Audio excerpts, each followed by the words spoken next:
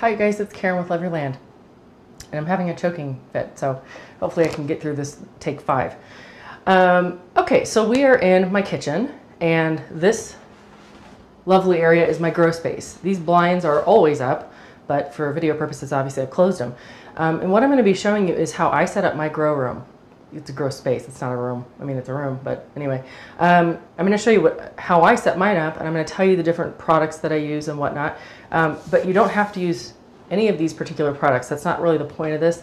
The point is more just that the needs of the plants are being met by what I'm doing. So you can do everything I'm talking about here in an improvised fashion if you are handy. And I'm not really, so I just buy stuff. The first thing that I'm going to be doing, trying not to make too much noise, is I'm going to be setting up my lighting.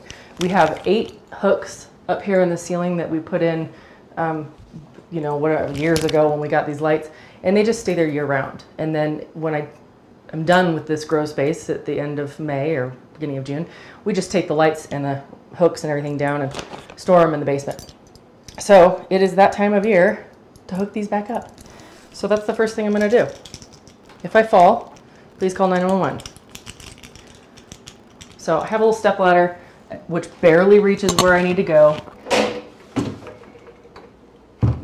but I will make it there without falling, so don't worry. Okay? Here we go.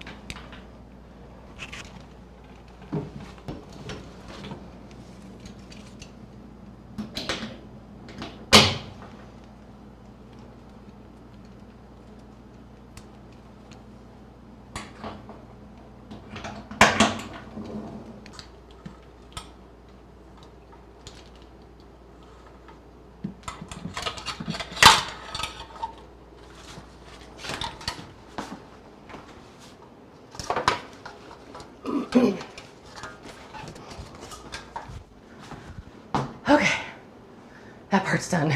That's not even the hard part. So I'm not sure what I'm editing out of this, but you might have seen that I kind of got a little bit confused as I was setting them up, and that's because it's kind of hard to tell when you're looking at the ceiling where these, like which the hook lines up with what. So anyway, it doesn't really matter. But now I will show you this too. This is the only one I'm plugging in for now. As you can see, I have these guys lowered right down onto these plants. So I had to fish them through these bars here, this one and this one, so that they could be lowered all the way down, because you want your lights to be like a couple of inches from the top of your plants. They really have to be that close. And I'll show you in a little bit here where I have a situation where that doesn't really happen, and it's a little bit of a problem, but it resolves itself. So also these have, as you can tell, these are on a pulley system, which is the other reason that I love these lights. And these are made by Hydro Farm. I got them at Way to Grow in Fort Collins years ago, well, maybe like 4 years ago, and I think they were $40 a piece. So they're probably something still in that price range. So the next thing I'm going to do is set up my other grow rack. This little one here pretty much stays here year round. I don't even bother taking it down because, oh, I should turn this off, because I'm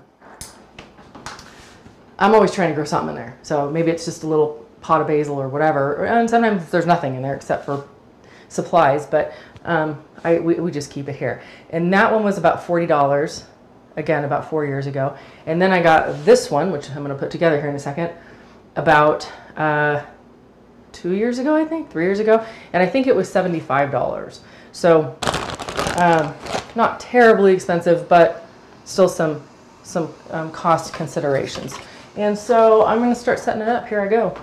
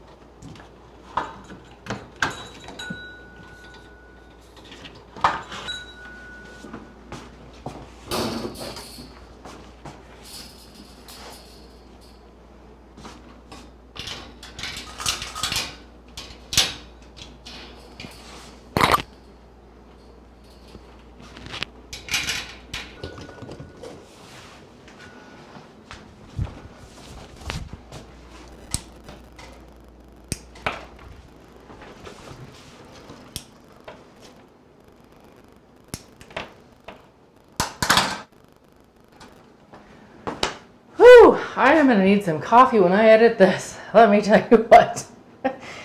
You will not see everything that just went into this. For one thing, when I got to here, when I was setting this up, these were in the way, so I had to take them all the way back down, just these two. Anyway. So that's the majority of that. These do go on top, but I just don't really need them right now, and I'm just not going to bother with it. But they go on top, and they do sort of sturdy the structure a little bit more. One thing I forgot to say right off the bat, down here on the floor, we've put down plastic, and it's like double, triple, quadruple layered, I think, and then it's taped onto the wall with like painter's tape or that blue stuff, because this is real wood, and even though I'm not like a sloppy water or anything, stuff still happens. So I would highly recommend that you protect your floor. Okay, so then the next thing that I will set up is, oh, it looks so cute right now. The next thing I will set up is my grow dome. This is quick, don't worry. And what I do is I start my seeds, I should say, in these tiny pots. Okay, these are, I think they're like a dime a piece at garden centers. They're very inexpensive. This little dome system was $40. So what I do is when I start my seeds, and I'll do a separate video on that, but I put all these little guys in there. This will be filled. And you put the dome on. These domes are seen better days. They're pretty dirty. You put the little dome on it, and then you put this light right here. And it also has these little vents. I keep them closed until the seeds sprout, and then once they've sprouted, I open them like a fifth of the way, I think. But this little light, I can't plug it in right now because I don't have any more plugs. That's a good reason. But they, as you can see, this light is what, 6 or 7 inches from where my little pots are and where the little seedlings are going to be when they finally sprout. So that's really too far away for them to utilize that light. Again, it needs to be like this. But what this light does do in the meantime is it does get a little bit warm. So it acts as a little heater for the seeds while they're trying to sprout, germinate. And then once they get about this big, as you can see here, these were in one of these domes. All of this was. But yeah, you just saw it last Friday, actually. Once they get to be, little guys, then I take this light off, this dome off, and I bring them real lighting. I mean, this is the same bulb, actually. It's a T5 bulb, but they actually get 2 sets of lights here, and then bring them right down close to the plants. And actually, I only have these like this for aesthetic purposes, but really when I turn the camera off, the light is going to be like this because these are higher than these, so I will actually aim this end of the lighting down onto that. So that's basically my whole setup. Some little parts that I have, or supplies. Definitely, when I go out to the shed to start gathering stuff up, I go ahead and get my big pots, because I used to, and I've told you guys this before, but you might be new here, I used to go from these little guys into, I don't want to crawl down there, but smaller pots, maybe like this big, and then transplant them again into these pots, and it's just unnecessary. And I'll show you that later on. But so to recap, what you're going to need for your own grow room is you're going to need probably some kind of racks or a table or the floor if you don't have like cats that are going to get into them. You need lighting. You really do. I've said it before. This is a south-facing window. When I open these, it's like so bright. It's unbelievable. But not to the plants. The plants are not getting enough light. You need pots. You need, what else do you need? I use this. I showed you this in another video. I use this for watering little bitty seedlings when they're kind of like just barely out of the seed stage. And then after they're, once they're this size, I will fill this can up and let it sit on the counter to get to room temperature because I don't want to shock them. I don't think that's really necessary, but that's what I do. And then I'll just water these little guys with this can.